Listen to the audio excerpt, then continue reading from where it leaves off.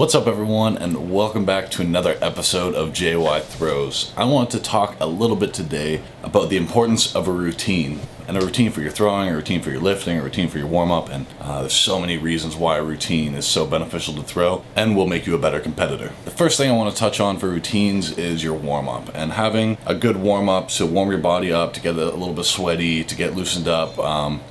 First of all, it can help prevent injuries, which is huge, especially in throwing, and really any sport, but especially throwing, where you need every part of your body to have a throw go as far as it possibly can. So a good warm-up routine is really important. And personally, we do some hurdles, we do some arm swings, some other things to warm up, and then we always start with just some easy throws, just to kind of get the body used to the movement of throwing, and just warm up very specifically with throws, because there's nothing that's going to warm you up quite like throwing, but you just can't go all out right away because you don't want to hurt yourself. The second part of a routine that's really nice is for lifting. And with lifting, you want to have your warm-up for lifting. If it's separate from when you throw, we typically lift right after we throw, which allows us to not have to re-warm up, but we go in and still get moving. And obviously, like when you're working out, take your first couple sets easy and build up. And I heard someone say before that it's best to not try to jump more than one plate at a time. So if you're lifting and say you're doing bench press, and it's like I'll start with I'll do some reps with the bar just to like loosen up a little bit. I'll put one plate on each side, warm up with that. I'll put 2 plates on each side, warm up with that. 3 plates on each side, warm up with that. And then from there I start to do smaller jumps.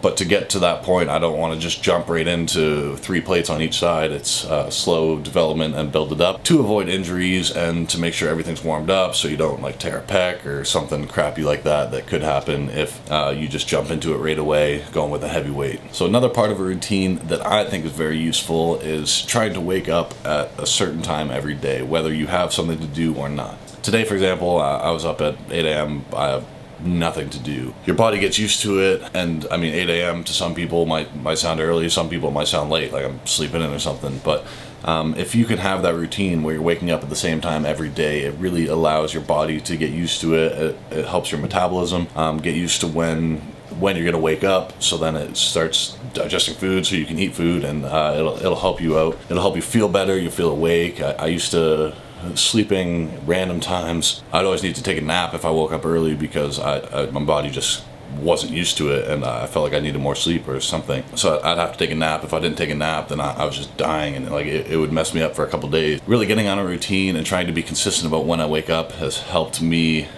throughout the whole day, throughout everything. It's like I have more energy through the day to continue to get things done and do things, which sometimes is miserable to do if you're really tired. Definitely beneficial to have a routine for when you wake up and try to stick to that and do that whether or not you have something to do that day, or if there's something that you have to do later, still wake up at the same time just because it's good for your body and good for you.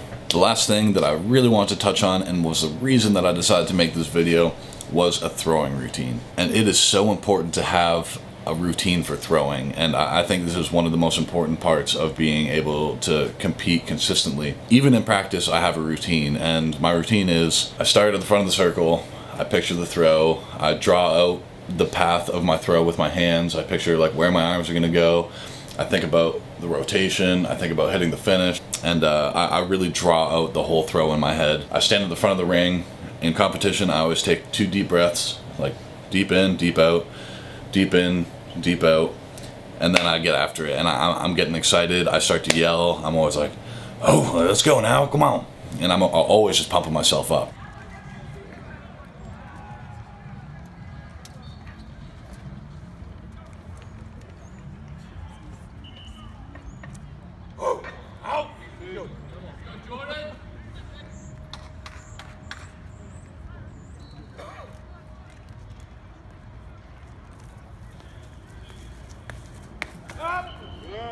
And I mean, it might sound weird, but I'm just doing what I can to get my body fired up, get my body ready, and I've learned that specific routine works well for me.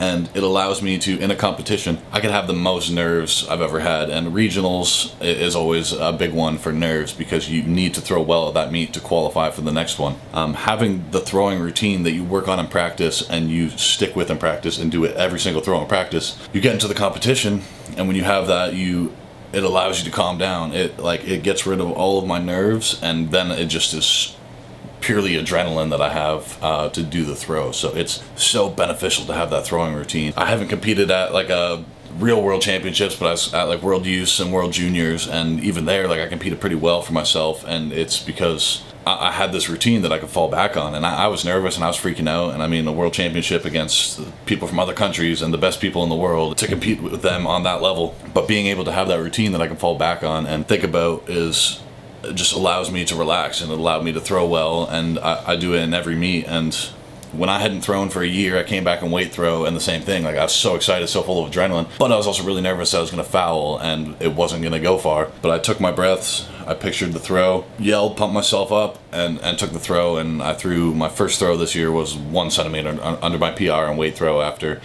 a year of not throwing it and back surgery and everything like that. The routine is so important, and it's the same if you watch basketball players. They get to the foul line for their free throw shots, and they whatever, bounce the ball 3 times, spin it backwards, bounce it 3 more times, and then they line up for their shot. Baseball players, I'm sure, do the same thing. Step up to the plate, they've got their couple swings that they do to get in the zone, whatever, tap the bat on their shoes, do whatever they do, and it's the routine that you go through that can get rid of nerves, it allows you to focus, and it's so important for throwing. Alright, anyway, I just want to get these thoughts out of my head, and it's something that I think is so beneficial to throwing, and it's something that some people might not think about, and I think in practice it's so important to work on that routine that you do, so it becomes habit and it's natural, so you don't freak out when you get to a competition, because obviously in every competition you want to be able to compete at your best. So by having a routine, it can help you compete at your best. I hope that you enjoyed the video. I hope that you learned something, or I hope that it gave you something to think about,